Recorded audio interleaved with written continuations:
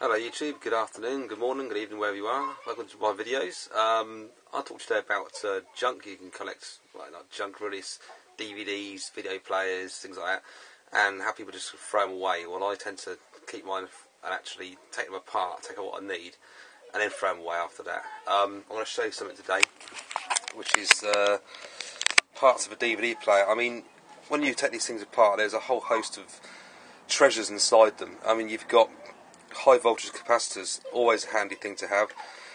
Heat sinks, transformers, loads of copper enamelled wire inside there. You can either use these as they are to make a project, or you can take them apart and take all the copper wire out, because copper wire is quite expensive really to buy a reel of that.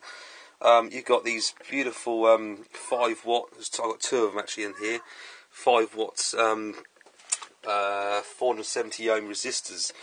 They're quite expensive to buy from electronic shops. You know, fuse holders, always handy in some sort of projects you want. You've got resistors, all that hold different capacitors. Diodes, they're always a handy little device to use in most projects. You've also got the laser part that reads the discs. This one I ripped apart because I was after a certain thing actually. I was really after the magnet, which is called a neodymium magnet. Now I've got it over here. I'm just trying to separate off another piece of magnet I've got at the moment. Get it in a second. These things are so bloody powerful, these neodymium magnets. Right, I've got it. This little baby here. It's very small in size. Very powerful little magnet. That could always be handy for any sort of projects you're after.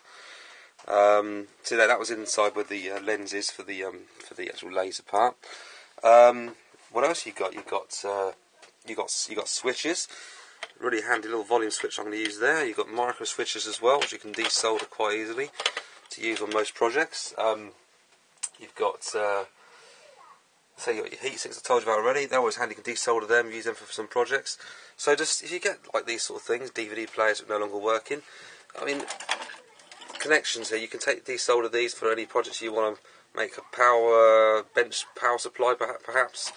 Really handy tool. So if you do get things like this, you know, DVD players and video recorders, just take them apart, take out what you need, desolder it and keep them in a safe place until you need them. Yeah, take care everybody. Hope you enjoyed the video. Hope it helped some people, and take good care now. Ta-da.